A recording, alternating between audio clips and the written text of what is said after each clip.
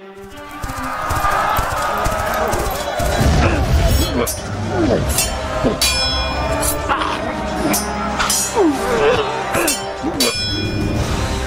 Geeky with Gamer Leaf, the podcast in which one man strives to level up his geekhood and helping you do the same, one battle at a time.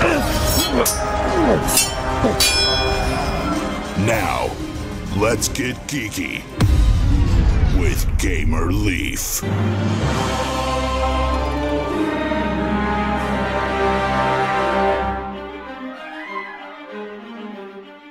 Okay, yeah, so my name's Jack Randolph, and I am a professional animal trainer. And I'm just going to tell you a bit about what I do and about how I train animals and how I compete against the other trainers. So what happens is, first of all, probably about 4 or 5 days before the first event, we get told what the 3 events are going to be. So obviously the UK Championships are coming up, and they'll let us know, normally by a phone call, what are the 3 events going to be. There'll be an event from one of 5 different categories, and there'll be 3 different events. So there might be a speed event, a power event, and maybe a technical or a team event. And what that means is that your animal's going to have to compete in an event of that type. So the speed event might be how fast can they move a body part? What's the fastest way you can get your animal to move in a minute? The power event might be something like maybe jousting, so you have to kind of ride your animal and train with your animal to do the best you can to ride it. And then maybe the team event might be something like, how do you stack your animal? How many animals can you put in a tower? How tall can you make that tower? So we get told that about 3 or 4 days before the competition starts. And it's our job to then get delivered a package with our 7 animal names in. So we only get to choose from 7 of our animals, and we normally take about 42 animals with us around our tour. So we've got quite a big choice. But from those 7 animals, we then have to choose one, and that animal is going to be the one that we compete with across all 3 of those events. So we need to think about, what's going to be fast enough to have a really fast moving body part. Could it be a hummingbird with a really quick wingtip? Could it be a peregrine falcon flying straight down? But then if you had that, then thinking about the jousting event, it's not going to be quite so good to joust on a hummingbird. You might want something a bit bigger. So our professional role and the real skill of the job comes from trying to compromise with those things and work out what's the most important event and how are you going to use your strategy to perform well, even at the events where you're not naturally so skilled. So then you start with the first event, and essentially you take on the other competitors. They'll obviously reveal what their animals are at the same time that you do, normally in a kind of big press conference. And then going on from there, you'd then about a week later you'd have the first event, and you'd have about a week to train your animal up for that event. I think if I was, let's say that I had chosen a hummingbird for that, which probably wouldn't be a great choice. I would want to measure the end of the wingtip for the first event. Probably that would be the fastest moving body part in that first event. And my colleagues might also have a cheetah and run as fast as they can. They might have a chameleon whose tongue moves really fast, and they measure that speed. And then once that event's done, then we see who wins. And then you move on to the second and the third events. And after you've had all 3 events, there's kind of a scoring system to work out who wins, who performed the best. And basically, yeah, that's what I do. That's the job that I have. That's my life, and it's a real pleasure to be in this community. It's a friendly one to be a part of, and I really enjoy it. Okay, does that sound familiar to you guys? It doesn't to me either, but that is actually the story of one of the trainers in The Champion of the Wild, a new game on Kickstarter by Tom Clare, which I found out earlier on today that he's actually a doctor, and we're lucky enough to have on I guess it would be Dr. Tom Clare. Are you the creator and the mastermind behind this game? That's me. Yeah, that's me. I think mastermind's a generous term, but I'll take it. Well, there you go. Yeah, you're famous. I heard you on We're Not Wizards with Richard Simpson. So now you're famous, and you're a famous doctor again. Yeah, well, apparently so. Yeah, it was good fun being on with Richard. Actually, we had a good time. But yeah, apparently, as you say, he makes people famous. Yeah, well, he does make people famous. Well, we'd like to thank you for coming on Getting Geeky with Game Relief. I know we kind of had to move our schedules around because we're in different parts of the country, the world, and whatnot. Yeah, yeah. So I'm obviously it's 5 o'clock in the morning here in the UK. But it's nice. I was just saying it's nice to be up before the kids. Really, it's a nice treat. Really. So there you go. Do you have a lot of kids then? I got three. Yeah, three boys. Yeah. Yeah, it's a busy household. They're normally up from about 6, and they don't stop until bedtime. So. Well, there you go. Yeah, I know how that is. We have 5 kids ourselves. Oh, do you? Right. Wow. Gosh. They're usually up before 5 o'clock in the morning and stuff, whatnot, depending. So you have a new game on Kickstarter. What can you tell us about it, Dr. Clare? Yeah, basically, it's similar to what we've just been talking about. So it's a social card game for 3 to 6 players, and basically the idea is that you were born with the ability to speak to animals, and you've always had that gift. And so growing up, you kind of become friends with animals. You've ended up getting into a career which is kind of performing or helping animals perform competitively in a kind of Olympic style competition. And so you'll need to choose. You'll get a hand of 7 cards, and you'll have 3 different physical events to think about from different categories. And it will be such that the way that the events are chosen is such that there won't be one animal that's clearly going to win all 3. You'll have to compromise a little bit. So you need to choose from your hand one animal to represent you across all 3 of those events. And then there is for each event, there's a kind of discussion phase where you get to present your strategy and kind of think cleverly about how you might approach that event to get the best performance. And then you move on to voting. And there's a blind voting system where you vote for the other animals and not your own to make sure there's no kind of bias in the system. And then that's it. You go through the 3 events. It takes about 20 or 30 minutes to play in total. Sometimes a bit quicker than that, actually.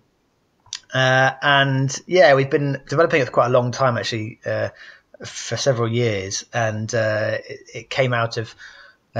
so last year we did do a project, but we hadn't built the crowd very properly, and we cancelled it after just about a couple of weeks. And now we're funded. So we're a few days in, and we're funded and hunting down stretch goals. So it's going really well. Well, there you go. So how does a doctor go from being a doctor? I guess, are you, well, that's where I should start. Are you a doctor of animals? Because with it being a card game we're doing with animals, are you a vet or something? No. So I'm a doctor of humans, the animal of man. So good question. I mean, I've been, when did I start medical training? I started my medical degree in 2012, which is it's actually similar to the States system here. So normally you can do medicine straight out of school when you're kind of 18, but I did it as a graduate like they do in the States. So I did a maths degree first and then went on to medicine. But effectively, it kind of came up really. It kind of this project kind of landed in my lap rather than me deciding to go out and find it. It just came out from conversations with friends and developed into a kind of a bit of a game that we'd play, a parlor game we'd play in a group. And then at some point, must have been about 3 years ago now, my wife kind of challenged me because I've been talking about trying to get it published for ages and ages. And she was just like, well, you need to just do it or not do it because you need to stop talking about it now. So yeah, I decided to go for it and got all the art done and the design. And so I don't really know how that happened, to be honest. It was just kind of a decision a few years ago, but it's good fun. Have you always been in gaming, or when did that start? Yeah, so I've always been into gaming to an extent. I've only recently, probably about 6 or 7 years ago, discovered the kind of, the new modern designer board games, kind of cardboard revolution. But I've always been into games, and my parents always said when I was tiny, like 2 or 3, I used to just want to play games all the time. And that's kind of always been the way. And I think, there's not much time when you're studying for medicine. You are doing placements and reading and learning for your exams. But that's why it's taken so long. So, it's not the most complex of games, and it has taken about probably 8 years or something to develop it in total, including all the time as a parlor game. So basically, I just spent time that I could on it and didn't rush things. And eventually, over that time, it develops itself into a proper game. So yeah. Cool beans. So, going back to your degree and whatnot, over here in the States, it seems like after they get done with that, they have to do a lot of training under other doctors and whatnot, like I guess it's the residencies and stuff. Do you guys do that as well? Yeah, we do. So it's a similar system. So we have 2 years straight out of when you finish uni where you have to do what they call foundation years. So foundation year 1 and 2. And in that time, you are doing a lot of the kind of dog's body work in the hospital. So you're doing a lot of filling in drug charts, learning about how to do the job, looking after patients overnight when they're not well. But there's always somebody above you. There's always someone you're learning from. And so that's kind of 2 years of experience in all different areas of the hospital. And then after that, you then choose your specialty training. You choose where to go, whether you want to do what I've done, which is family medicine. And when you have a clinic in a practice and people come and book in to see you for 10 minutes, or whether you want to do hospital medicine and all the various specialties you could do there. So yeah, so that's kind of the setup here. But it's similar. Yeah, it's like a residency, but it's our own kind of more, slightly different system. Cool beans. So do you have your own practice then, or do you work with a bunch of other doctors, or what now you mean, or when I'm training? Yeah, right now. Yeah, sorry. Yeah, so I've literally just in August I've qualified as a GP. So I've now finished my training. I'm done. I'm now kind of self-employed family doctor, a GP as they call it here. And yeah, so I work in a GP practice. Patients book in to see me. They have 10 minutes each, and it could be anything from a mole on your foot or a bunion to kind of being short of breath and having to go into hospital because you've got a clot on your lungs. So it's a great job, actually, really varied. I really enjoy it. It is in a practice with other doctors, with about at the moment about 8 or 9 other doctors most days, and all the nurses and all the admin staff as well. So yeah, it's a nice team. So do you get a lot of time to play board games then with the other doctors, or? No, I really don't. And that's one of the shames. And one thing I was saying to Richard was that having any time to play board games with anyone can prove a bit of a challenge, because obviously with the 3 boys at home and with trying to work on the project in the evenings, sometimes and at weekends, and I think just it happens to be that locally there aren't many people that have time or space in their life to play board games. So I've been evangelizing games for years, and I've had to gravitate towards the more the lighter games because they're the only ones I can get to the table, unfortunately. There are people at work, I think, who do play board games, and I think it may become something that is possible. It's partly because at the moment I'm locuming, so I'm doing short bursts of work for 4 or 5 weeks at a surgery and then moving to a different surgery. So that longer term kind of gaming relationship isn't quite developing yet, but hopefully in future I'll be able to get some games in. Yeah. Well, there you go. So let's see here. So do your family play games, your wife or your kids, or where are they? How are they old enough to play games with you? Yeah, very much so. So and I've written a bit of a blog that's a bit dormant for a while because of this project, but about playing games with kids. So I've got Ezra's now 4, Eli's 2, and Simeon, the littlest, is now about 6 months. And the older 2 very much play games. We play kind of Lupin Louie quite regularly. We play First Orchard, all the kind of Habba kids games, Rhino Hero, those things with them. And my wife does enjoy a game occasionally. She likes. So somehow I managed to teach her Agricola because she's not the biggest fan of learning complex rules, but she's managed to pick that one up. So we play that occasionally. And Patchwork we play occasionally. It is hard because she's often quite tired in the evenings when we've got time to play games after looking after the kids all day. So, but probably about once a month we get something to the table with the 2 of us, and then I play with the kids probably once a week. I don't know, actually a couple of times a week. So I'm playing something, but it's just kids games really frustrate me because there's no decisions in most of them. So I'm longing for something deeper. I'm trying to get Suburbia out, but no one's played it with me yet. Oh, well, yeah, that's where I struggle too. So let's see, because some of my kids sometimes they want to play, sometimes they get frustrated and don't want to play, but that's what our whole podcast is about. It's called Getting Geek with Game Relief, and where me and my family will be doing the gaming. On Mondays, we're going to be doing role-playing games together. I have kids ranging from 14 to 4, and we're going to role play together. And then on Wednesdays, I'll be doing something like this where we talk to project creators, Wishlist Wednesday. And on Fridays, me and my kids will go over different games that we've played and review them. So I'm kind of excited about that, what we're doing with that. That's brilliant. Yeah, that sounds great. Where would we find this blog you talk of, Dr. Clare? Oh, I see. So if you go to www.bigimaginationgames.com, you'll find my website, and on the first tab there is called "It's Your Turn, Daddy." That's the kind of the title that I give it to my blog because of when it first came about. So if you click on that, there'll be a load of blog entries about games that I've reviewed, and I'm kind of reviewing it from a parental perspective. So the idea. I just got frustrated with the fact there's no decisions in most of these games, and it would be so easy to add a decision or two to make it interesting for the parent. So that's mainly the kind of focus and the angle of the blog. But yeah, check it out if you'd like to. But I'm hoping to get more of those done once this project's finished, because I haven't got much time at the moment to write it all up. And there's one video review. I did a Lupin Louis video review on YouTube as well. So and if you just type in Big Imagination Games on YouTube, you'll find our channel there as well. Cool beans. And so I remember you talking with Richard vaguely about, it was pretty intriguing to me, but some kind of mechanic to deal with kids in creating a future game, depending how, well, I guess you had it, you actually, what do you call it? You left yourself open because we weren't sure if this game was going to fund, but as you stated, it has funded thus far. So yeah, so I've got two major ideas for the next project. And one of them, which again, it really struck me as something interesting, was this idea of having a family game system. So you can imagine, say, for example, with Carcassonne, which is obviously quite a simple game, at a certain age, your child becomes able to play kind of properly with the full rules. But until then, you do your kind of house rules and you change things, and you don't use farmers. You just have the simple ones where you put them on the road. And my idea was to have a kind of a formalized rule set for games, and even to design a game from the ground up with this in mind, where you had asymmetric rules that depended on the age of the player. So you start off with a toddler who had their own rules and their own winning conditions and their own things to do that they would enjoy as part of the game. Maybe a dexterity element, maybe similar to First Orchard, rolling a dice and seeing what happens. And then that would interact with a grown up, with an adult rule set, with a secondary school age child rule set, with a primary school age rule set, and somehow all of these different rule sets would integrate into an actual game you could play together.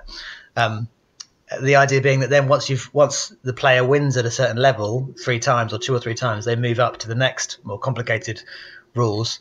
So it was born out of a frustration about not being able to play games, and whenever I've tried to, being interrupted by kids. And I thought it'd be interesting if, rather than when the baby cries and needs feeding, that could be a game condition, something could happen and trigger in the game like a random event rather than drawing a card. So, I mean, the thing about the idea is it's interesting, and I think it would be fun. It would just be a huge amount of work, so much play testing to balance that out. And at the moment, I don't think I have the network to do that. But it's certainly something that I'm interested in, and something I'll look at in the future to try and. I think it'd be a great thing for parents, really, just to engage the whole family in gaming the whole time. I really like the idea. Yeah, we'd be open to, if you need any play testers. Yeah, we'd love to do that for you. Yeah, that would be great. I'll add you to the. Well, I'll start the list and put your names on it for people who might play test. Yeah, you're top of the list. Yeah, but there's another idea that I've had which may happen before that anyway. So that might be a bit of timing coming. There you go. On the first one on the list, you heard it here. So is that one? Are you going to keep that one secret from us? No, I mean I won't keep it secret. But it's only in the quite early stages of development now. So, and I've made, I don't know about you, but I love a good spreadsheet. And I've made a kind of battle resolution spreadsheet for this game that I've kind of come up with. But that's all I've done. So it's in very early stages. The idea of this other game was to kind of recreate an experience that I had as part of a online community playing an internet tick-based game for years when I was a kind of teenager, and that was when you're in an alliance. You have a kind of big alliance in that game of sort of 20 people, which won't be obviously so big and for a board game. And you would get some income every turn. You would then use that income to make developments of your units that you can use, and you'd use some of it to buy land, and then which gets you more income. And you could use some of the money to do intelligence on other people that you're playing against to see if you can attack them. And there are multiple different tech trees and different technology routes would interact better or worse with other technology routes in terms of being attacked or attacking them. So my kind of idea is to try and replicate that experience in a game. So it's a challenge because it's, you only got 2 hours to play rather than this game used to be played over 2 or 3 months online with 10-minute ticks. So it's different, but that's the kind of challenge, to have a team-based game where you're in an alliance and you're defending each other and sending mobs out, and they're moving closer to the opposition, to the kind of rival players every turn. And you kind of have to manage your mobs, your people that you're sending, and also technologies and things. So yeah, they're both quite interesting ideas. But at the moment, I'm just completely absorbed in this other project. So we'll have to see once this is finished, how much time I get to look at the new stuff. Well, there you go. So can I ask what internet game inspired that one? Yeah, well, it's so you probably won't have heard of it, but there's a game called Bushtarion. So Bushterion. If you go to bushtarion.com. And it was quite a small UK thing that grew up maybe when I was 15, so probably a good, how long ago was that? 16 years ago. And it's still going. You can still sign up for free. You can still have a look, still play it. And I'd recommend it, actually, for people who've got a bit of time to spare. It is a really interesting game, and it's been well developed over the years. The designer hasn't really been involved for quite a long time, and the community is sort of waning a bit. But it is good fun, and that certainly will give you an idea of the sort of experience I'm trying to replicate. It's cool. It looks like it might be like some kind of war game. Yeah, it's a funny theme. It's themed on the idea that you're a gardener, and you've got a certain amount of land, and then you're also kind of defending that land and stealing land off others. So it's a slightly bizarre theme. There was another game called Planetarian, which was based on planets. And it was more kind of an obvious theme of, your galaxy and you looking after your own planets and stealing them for other people. And then I think it grew out of that. So it's a bit strange being a gardener with an army. But yeah, that's the idea. And I don't know how much conflict there's going to be in my game because I'm not such a fan of that. So we'll see. But I haven't even themed it yet. So it's quite early days. Well, there you go. So going back to your the champion. Let's see here. Going back to your game that's currently on Kickstarter, Champions of the Wild. What inspired that game? Well, that came out of a conversation with my brother. It must have been about 8 years ago or 9 years ago now. We were just on a journey somewhere, and he asked me what animal would I choose to defend myself against an army of advancing penguins. So it's a slightly strange question to ask. He's an interesting character, my brother. And I kind of thought for a second and said, well, maybe a polar bear, seems to be good. They'll do well on the ice. They're quite strong. And he kind of said, well, I choose an elephant. And then we had a discussion about it, and it became clear that he was just going to sit on the back of his elephant's neck and be perfectly safe whilst the penguins can't fly. So they were kind of running around the bottom. Whereas the polar bear kind of reasonably quickly got overwhelmed by the sheer number of penguins, and I was kind of caught by the penguins and tagged by them. So that was kind of the first conversation I ever had about anything like this, and I found it really interesting and quite an intriguing thing to ask. And I ended up, I asked a few friends similar questions, and it gradually we kind of realised and developed it a bit, and realised that actually, if you just set one event, then you'll choose the same animals or similar animals. But if you set multiple events, then you need to compromise, and that's where you get the really funny discussions about animals doing things badly, which is basically the thing that the game is themed around, talking about animals doing things really badly, talking about a horse trying to dig a hole, or talking about an octopus doing a 10-meter dive and just kind of very gradually falling off the diving board and into the water, or all sorts of funny conversations you have when you're playing the game. That's the kind of idea. Cool bean. So it looks like you have to so after you pick the event and the animals, it looks like you have to justify how they would fare and whatnot. Yeah, exactly. And so there's a point in the game where you have your event, you know the conditions, you know what's happening, and then you have to think, right, how am I going to approach this event? So say you're doing hide and seek, and you've got quite a big animal. You've got a horse as an example that came up. How are you going to get your horse to hide in a stately home? So what would you do if you had that, Blake? How would you get your horse to hide in a house, in a giant kind of stately home with big halls, big corridors, chandeliers? I'd probably go in a room, like maybe the bathroom, and close the door if they could. Yeah, exactly. Yeah, maybe as far away from the front door as possible. There was a so Steve Tudor was a reviewer for Polyhedron Collider, and he was saying that one of the conversations they had that was quite funny was that someone had said that they could put their horse in front of a giant portrait of a horse and kind of stand still with their leg raised so that it would look like they were part of the picture. And it's that sort of thing. You might the person with the anaconda might ask the snake to kind of crawl into the toilet pipes and just have its head poking out so it can still breathe. And so it's that sort of imaginative. How am I going to make my animal do well in this event kind of thing? Especially, I played once with with a friend of mine, Ruth, and we were playing a game where they're kind of painting pots, which isn't currently in the event list, but it was at one stage. And I had a gorilla, so I was like, obviously going to win this event because it can paint. It's got opposable thumbs. It didn't really give much explanation.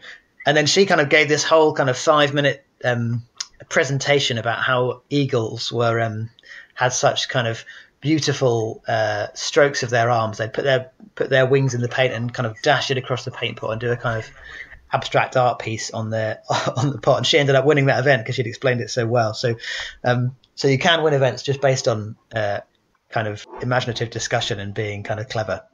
Who decides who wins? Well, so it's a blind voting system. So effectively, you decide who wins. So if there's 5 of us in the event or 6 of us in the event, say, I will have 5 voting tokens. And I won't vote for myself, but I will say in hide and seek, I think that the hummingbird's going to come first. I think the cheetah's going to come second. I think the killer whale's going to come third because they're stuck outside, and the blue whale will be fourth, for example. And I'd hand those tokens out face down so they wouldn't know who came where. I would do that for those players. They would do it for everyone else. So you'd all get a token from other players. So in that example, if I was a hummingbird, I might get everyone giving me a first place token for that first event, which would be worth kind of 10 points per token. And then you'd move on to the second event. But you'd keep that voting secret until the very end of the game, so you don't know who's winning, and you can't do kind of tactical voting in the later events. So it's a blind voting system decided by the player. So it could be that if someone does a really good explanation and they've actually done something really clever, you might give them first place where you wouldn't normally.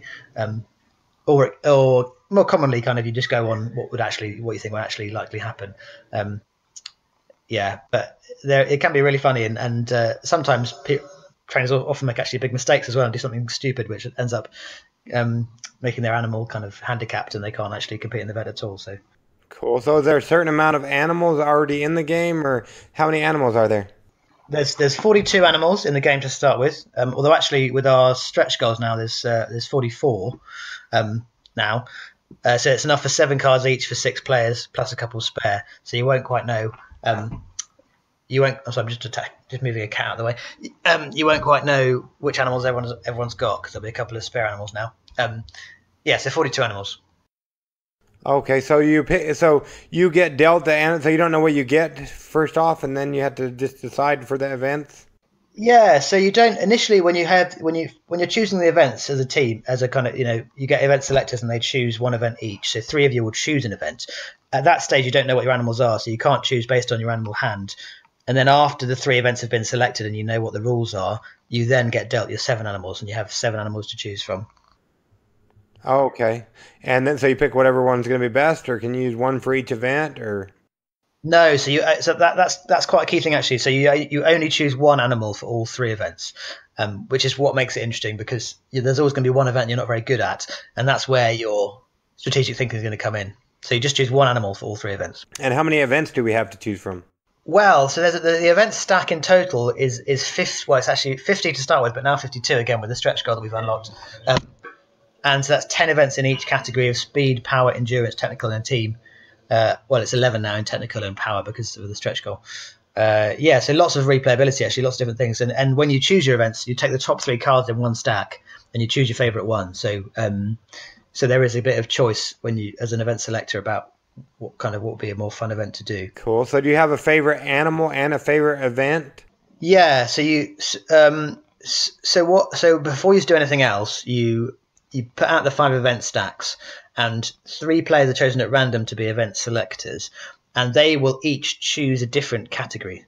So I might choose speed, and then I take the top 3 cards from the speed category and choose which one I want to compete, which one I want to be part of the competition this time. So I'll choose my favourite one, which one I think is going to be most fun to do. So it might be the 100 meter sprint, for example, 100 meter dash, and I'll put that down. And then the next person will do the same in a different category. So that's how you choose what the 3 events are going to be for your kind of competition that time. And then once you've done that, you then get your animal hand and you choose the animal that you want to represent you in that particular competition with those 3 particular events. Does that make sense? Yes, that makes sense. So, seeing how you're the creator and whatnot, you probably know all, I would imagine, or I would hope so, you might know all the events that are available. Do you have a favorite one out of all the events? Yeah, I do. So it wasn't in the first version of the game, and it only came up. I only thought of it about maybe 6 months ago. So jousting, I love jousting. I mean, you'll see it on the campaign page if you go to it. But the art for this one from the artist is just amazing. There's a picture of a guy riding on the back of a killer whale in a water lane who's trying to kind of joust another guy who's riding on the back of a rhino going the other direction. And I just love the idea. I mean, there's something kind of incredible about the idea of riding on the back of a big animal like a lion or a polar bear, isn't there? And that's always been an exciting thing to think about. But the idea of getting kind of suited up in your armor and then going out to kind of try and poke other people off their animals, but particularly when their animal is a chameleon or a meerkat or something small, is quite funny and also quite kind of epic. So that's my favorite event, I think, jousting. Cool. Yeah, I like that picture that you have on there with the killer whale and the rhino. That's pretty cool. Yeah. So who does your art? Yeah, it's nice, isn't it? The artist done a great job. So it's a chap called Kevin Chapman from the States who is just incredible, and I don't know how he does it.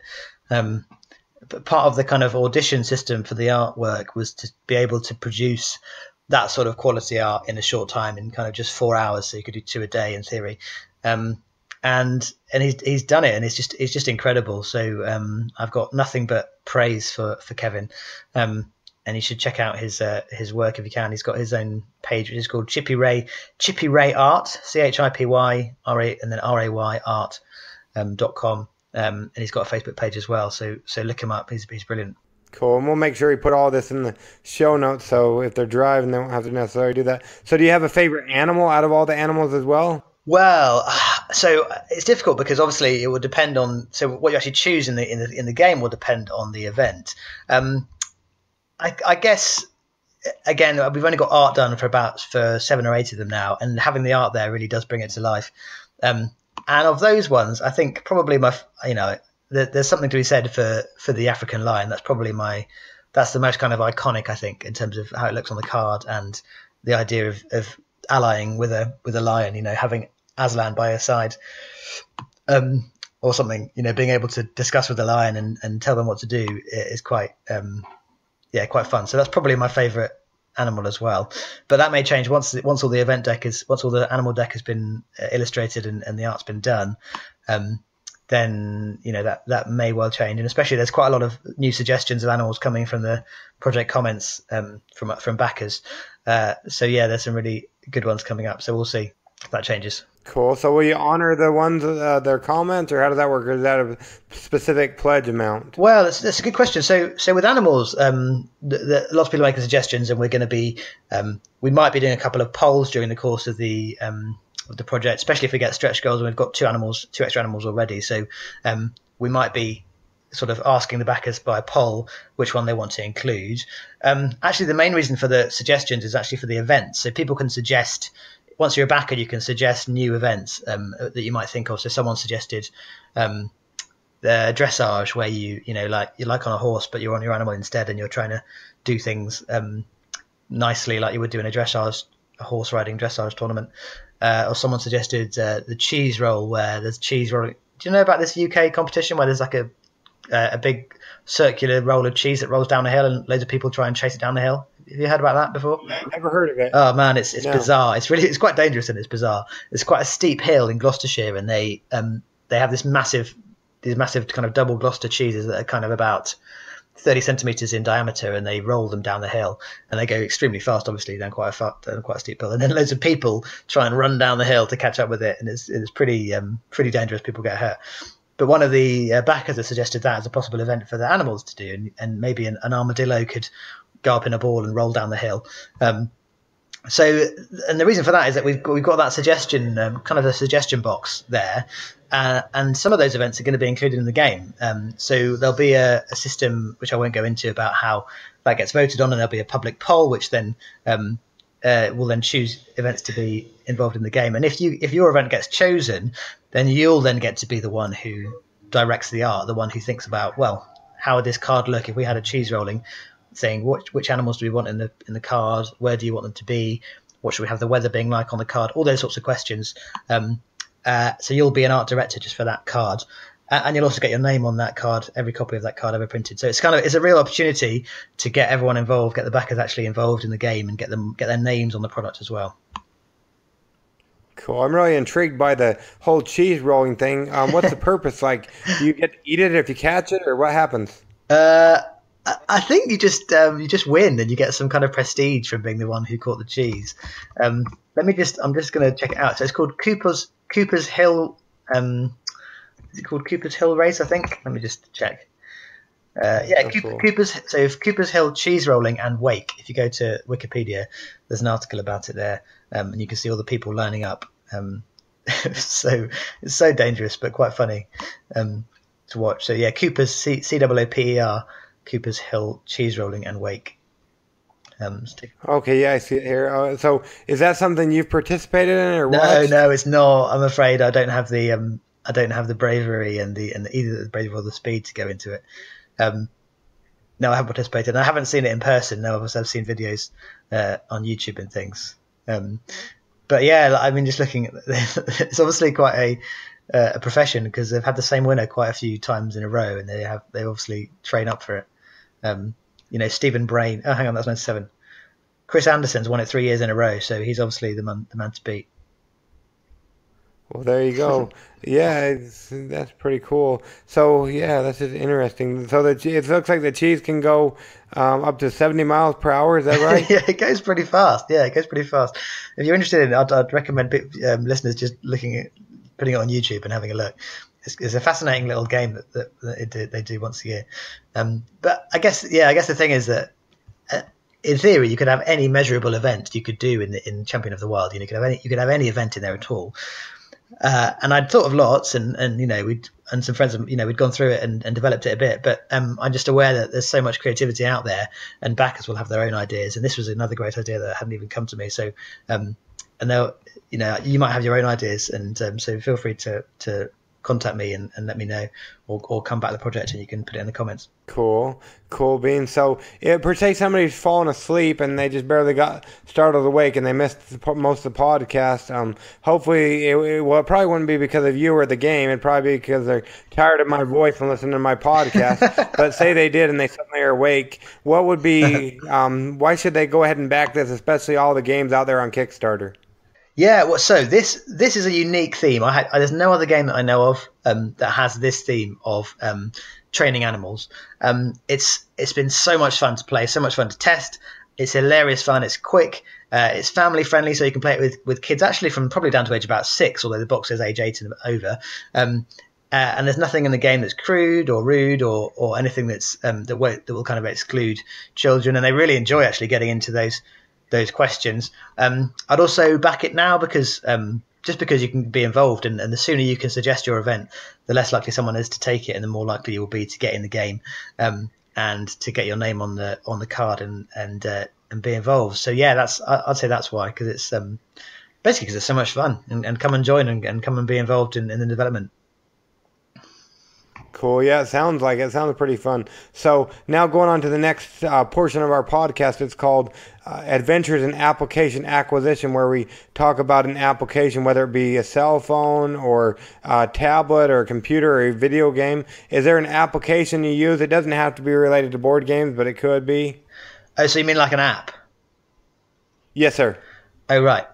So what kind of apps? What apps do I use on my phone? Or I don't really have a tablet. Yeah, just an app that you use a lot of. It doesn't have to be related to board games. It could even be something doctory if you wanted.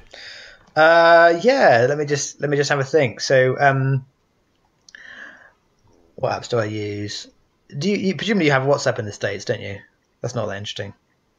No, we don't, but well, we might. I remember somebody talked about it. That I just talked to. I think he said talked about WhatsApp. It's like, is it like Messenger or something? Yeah, do you know, it's been a bit of a life changer socially. So it's called WhatsApp, and almost now it's become almost ubiquitous. So almost everyone's got it in the UK, and it only costs maybe 20p or something to get.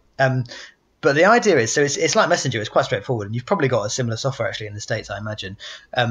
But for some reason, it was the first time that someone had made software that's so easy to make groups. So you make a group of your family, you make a group of your close friends, you make a group of people that, whatever, are playtesting your game or that sort of thing. And that's basically it. You just send a message, and everyone in the group gets the message, and it gives them an alert. And it's very, very straightforward.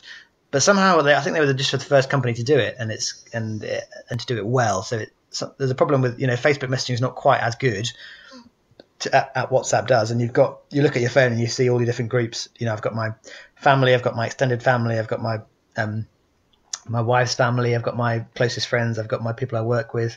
So yeah, it's just a really easy way of keeping in touch with people, and it enables you to kind of not have to go on Facebook and read your live stream every day, but you can just message directly and see what people are up to and see how they're going on. Cool. Yeah, I really like. I'll have to check it out because I really like. Somebody else I recently talked about that. So let's say you own the rights to WhatsApp. What would be one thing you would do to fix it? Oh, to fix it. Oh, good question. Or just make it better. One thing. Oh, do you know? How can we make WhatsApp better? I don't even know. I don't think I've got anything for that. It's just so slick. Well, another thing I like is that you can see when people have read the message as well. So that's quite useful because if someone's not read it, you know that they've not seen it. I don't know. I have to have a think about that when I get back to you. Well, there you go. Yeah, that's what I like about Messenger. Yeah, but then it also makes me anxious as well because I can see somebody read it, but then they haven't got back to me. So. yeah. Well, exactly. It's a similar thing, but at least they've read it. It kind of it goes a kind of a grey tick when it's been delivered on their phone, and it goes to a kind of blue tick when they've actually read it they've opened the app and clicked on the screen. So yeah, it can be a bit. You can get a bit paranoid looking at it, but. Yeah, it's useful. Cool. Yeah, bro. I'll have to check that out. That sounds really cool because you're not the only one that's talked about it. Yeah. I don't know if people use it over in the States or they just don't tell me about what they're using, or I'm not as nosy as some people. I don't know. I think it does exist because Kevin has it installed on his phone, which I asked him to, so I could keep in touch with him. Yeah, the artist, I mean. So it does exist. Well, there you go. Cool beans. Well, let's see here. I know pretty soon here everybody in your household is probably going to be waking up, so we don't want to keep you all day, but we really appreciate you coming on Getting Geeky with Game Relief. If somebody wants to find you, minus coming over there to the UK to stalk you, how would they go about doing that, Dr. Clare? So there's a few ways. So obviously the Kickstarter project, you can just type in Champion of the World on the Kickstarter and send me a message on there as a creator. There's also Facebook, so facebook.com/Big Imagination Games UK is our Facebook page, and we put almost everything on there. And then we've got Twitter as well, which is twitter.com/TWECEBIG, TWECEBIG, and my website is bigimaginationgames.com, and you can message me through there. Or, failing all that, you can just email me at tc@bigimaginationgames.com. Cool beans. So I guess that's where Richard came up with the TC, huh? From your email. Yeah. Well, no. So I think we were just talking, and he was asking what people call me, and I just said TC, which is what I've always been really growing up. Yeah, but that's why that's the email, because that's kind of how I'm known. That's what my friends call me. Well, there you go. Cool. Yeah, but once again, we wanted to thank you for coming on Getting Geeky with Game Relief. I know we've been trying for a while, so we might have been able to have you on before Richard, but things didn't work out. So yeah, I guess he beat us to the punch. No, I'm sorry, it's my fault. It's because my kids had a bad night, and they'd been up several times, and getting up at 5 was no longer became an option. But thank you for having me on, and thank you for taking the time to chat with me. And I'm excited I'm looking forward to listening on your podcast. I haven't had a chance yet because I've been doing all the project, but I'm looking forward to catching up with them. Oh, yeah, no problem at all. Yeah, we really appreciate it, and we'll let you get back to, I guess, doctoring with people and taking care of your family. So we really appreciate it. Good stuff. Thanks. It's great to speak to you. Welcome to Kickstarter Corner. This is Gamer Leaf, and you already know me, so let's get on with it. Well, first off, I'd like to wish a couple people important in my life, or people that I know pretty good, or figure that I know pretty good, a happy birthday or happy belated birthday, whatever it may be when they're listening to this. It's Jeff Biggs' birthday. Jeff Biggs, thank you for everything you've done in our life. We really appreciate it. Couldn't have done it without you. And then David Broadbent, he was one of my friends when I was going to high school. Really couldn't have done much without him either. He really transformed my life and made it the way it is today, thanks to him and making me who I am today. I wouldn't have gone on a mission for my church or been going to church if it wasn't for him. And then Chris Olsen.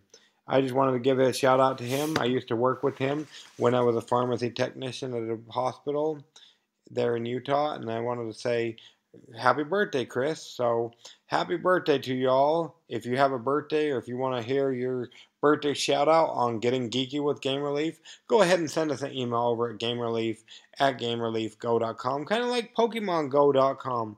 Now on with Kickstarter Corner.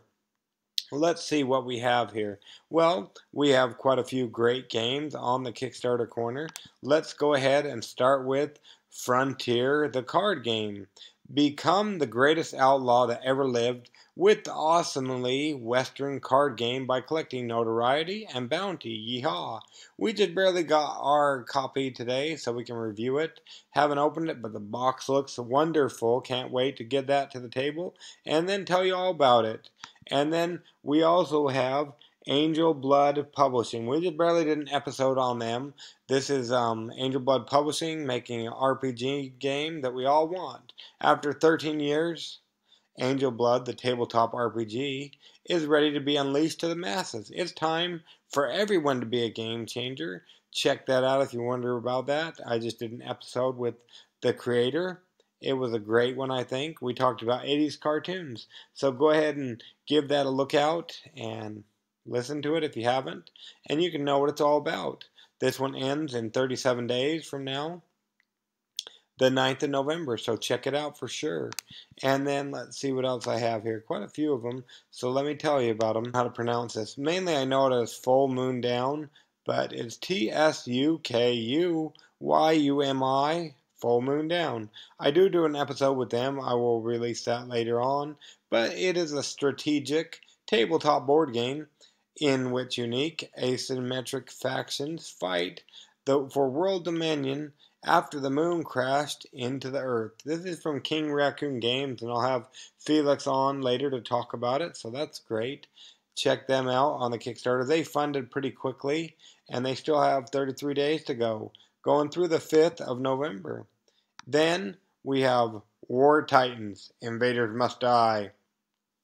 Choose a pilot and take control of colossal robots in this cooperative board game, rich in amazing miniatures and multiple scenarios. I really hope they fund. They have 9 days to go. They got about $20,000 more to raise, but they've already made $44,000 of the $64,000. Ends on the 12th of October, and this game, it looks like you get a lot bang for your buck. Check them out on the Kickstarters. And then let's see here. What else do we have? Let's see. We have Trench. This one funded after the relaunch. They have 16 days to go. I really like the idea of this one. It's called Play with Art. It's a timeless, innovative, abstract strategy game for 2 players based on the trench wars of World War I. And it looks like it's kind of combined of checkers and chess. That's what I would consider it.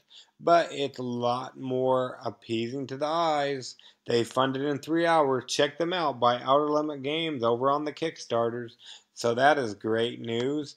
And then, like I said, we went over TSUKUYUMI, Full Moon Down, or however you say that. I'm not even sure how to say that. And then a new one that is on our list is also another one that funded really, really quick. It's Gloom of Killforth Expansions. Now, this is a Fantasy Quest game expansion. The first set of expansions of Gloom of Killforth, the sellout Fantasy Quest game, plus the reprint of the original game. Now, this is really pretty art, and what is even cooler is I sat down with the designer, and he just sounds like a really down-to-earth guy. Can't wait to air that episode. Check it out. It's got some pretty art. I would love to play that game. And then let's see what else we have here. Those are just a few of the great games that we have on the Kickstarter Corner. We got Cheese Quest. Let's see here. Yeah, Phil's Cheese Quest. You want to go ahead and get 2 pieces of cheese to the back home before the other people do. It's a game of strategy and sabotage. Try to win and not get hit by the rats, not get hit by the cats or the traps. That's pretty cool. Then we got Rooster Rush. Why did the chicken cross the road? We don't really know. But check out Rooster Rush and get your rooster safely across the game, across the road. This is by Mayday Games and made by the creators who made Seven Wonders and Takedo, just to name a few. Check them out on the Kickstarter. They're only going for a little bit longer. You have until the 8th of October. And remember, they're doing a giveaway over at thegiveawaygeek.com like some of these others. Then we got Swords and Cells. This is, let's see, yeah, this is great. And this is where you can, let's see here. I know over on the Giveaway Geek as well with this one on Swords and Cells that they're giving away coinage for your gameage. That's kind of cool. I always like to say that. But yeah, check them out. I'll go ahead and tell you a little bit about it. Let's see, Swords and Cells. This has 10 days to go. It's 32% of the way funded. I hope they make it. But just so you know, it's Swords and Cells, Rewrite History in 1000 AD. Swords and Cells is an epic conquest and diplomacy game about leading your armies and fleets through medieval Europe in 1000 AD. They've got about $9,800 and they're going for $30,000. So go ahead and back them on the Kickstarters. And then don't forget about Jonathan M. Thompson's his role-playing settings for Cepheus system as well as for the Savage Worlds. This is in Robert Asprin's The Cold Cash War. Check them out on the Kickstarter as well. And then Dave Killingsworth from Solar Flare Games recently had to cancel his Kickstarter, but don't worry, he's got some other good news going on. He's got it's a great show. I'm going to start on the Netflix. It's called Robotech, the card game. Well, actually, he's making Robotech, Force of Arms. And this is going to be really cool. Solar Flare Games will come out with this the next year. So that's kind of exciting. I'll check it out on the Kickstarter, on the Netflix. If you want to watch it too, and if you want me to review it, let me know. Send us an email at gamerleaf@gamerleafgo.com. That's kind of like Pokemon Go, but Game Relief Go. And then we've got Scrooge. Can you out-Scrooge Scrooge? Can you? This is a game of survival where you're trying to out-Scrooge Scrooge. And this is going through the 5th of October. They went ahead and funded, and that was really exciting. So now they're going for stretch goals. And then don't forget about, let's see here, don't forget about Clint Stoker's Arcade Fighter. I really hope this one makes it. It's like bringing Street Fighter and Mortal Kombat to the tabletop. It unfortunately doesn't look like it'll fund. He has 56 hours to go, but you never know. He's got almost $1,000 out of 5,800. So if you're driving around or something, go ahead and check this out on the Kickstarters. Give it a back and see if we can bring arcade fighting to the tabletop. And let's see here. I think that is about all we have for Kickstarter Corner this week on Getting Geeky with Game Relief. Do you want to hear us talk about your game either through an interview or Kickstarter Corner? If you do, go ahead and reach out to us at our email at gamerleaf@gamerleafgo.com. Also, look for us to be getting a great prize for you over at Chip Theory Games. And also, if you won one of the 1 of 9 games and knew about it, we will be getting those out relatively shortly. So, and there's going to be some couple other winners because not everybody got a hold of me. But I'll go ahead and get the ones out that we know about first, and we will go from there. Let's see here now. Go ahead and get geeky, or stay geeky, or gain your geekhood back. With Game Relief and those you love, we'll catch you on the flip side.